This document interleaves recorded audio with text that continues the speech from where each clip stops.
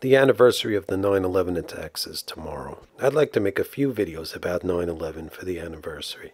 So this is one. I'll explain. James, who I had mentioned in a previous video, sent me an email asking me to post at this BBC World Have Your Say page. So I did post a comment, but it never showed up. I'm glad I posted a copy over at my blog, and I'll return to that post. I just want to say who James is. Now, this is a comment that did show up. First time I saw James was 3 years ago on C-SPAN. They were showing the 9/11 Public Discourse Project's hearings. He was challenging Lee Hamilton, who was the vice chairman of the 9/11 Commission, and he had joined 9 other 9/11 commissioners to form the 9/11 Public Discourse Project. So James took that opportunity to ask, why weren't they talking about U.S. support for Israel? And as I point out, especially since it was the main motive for the 9/11 attacks. Mr. Hamilton, I had a quick question for you, sir. I'd spoken with you on C-SPAN about a month ago, and we talked about Israeli policy. We'd like to address. But why are we addressing the gorilla in the room? The gorilla in the room is U.S. support for Israel. You had made a mistake earlier. You had said that the Israeli-Palestinian dispute wasn't addressed in the 9/11 Commission report. I beg to differ with that. On page 147, it is stated that the plotter of 9/11, Khalid Sheikh Mohammed, was driven to attack us not because of radical ideology, as Prime Minister Blair, because of U.S. support for Israel. Why aren't we addressing that, sir? All right, sir. You got Mr. Bamford's book from me, James Bamford's A Pretext for War book. It conveys that we were attacked, and then you have Mr. Ross up here, who's basically affiliated with the Israeli lobby, AIPAC. This is a conversation that you and I ought to have, but let's not take the time of our resource people. May we go to the next question, please? Thank you very much.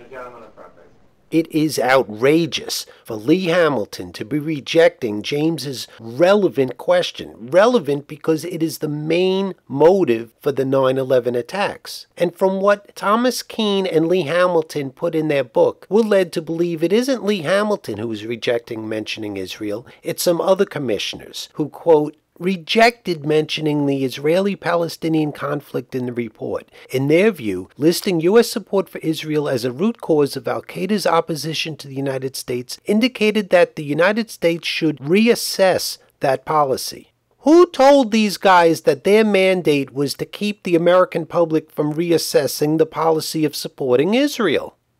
Almost 3,000 people die, and these guys still want to play politics? The law that created the 9/11 Commission says that they are to report the causes relating to the terrorist attacks of September 11th, 2001. They didn't do that, and the 2 top commissioners admit why in their book. So now we know why they omitted key testimony. They made sure the following testimony did not make its way into the 9/11 Commission report. But what have you found out about why these men did what they did? What motivated them to do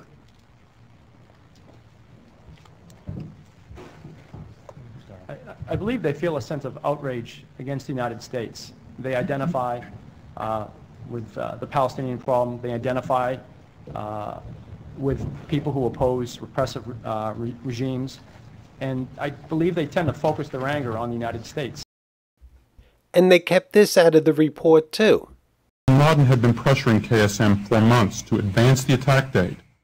According to KSM, Bin Laden had even asked that the attacks occur as early as mid-2000, after Israeli opposition party leader Ariel Sharon caused an outcry in the Middle East by visiting a sensitive and contested holy site in Jerusalem, sacred to both Muslims and Jews.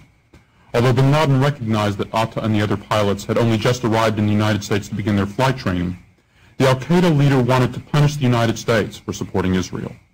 The al-Qaeda leader wanted to punish the United States for supporting Israel. The al-Qaeda leader wanted to punish the United States for supporting Israel. He allegedly told KSM it would be sufficient simply to down the planes and not hit specific targets. Instead of the testimonies that I just showed you, they put this nonsense in the report. America's policy choices have consequences, right or wrong. Do these sociopaths think that Americans should be dying for policies that are wrong? We're supposed to be good people, right? America's supposed to be good? Should we actually have wrong policies? Should Americans be putting their lives at risk for a policy that's wrong? And the commissioners think, either or, right or wrong.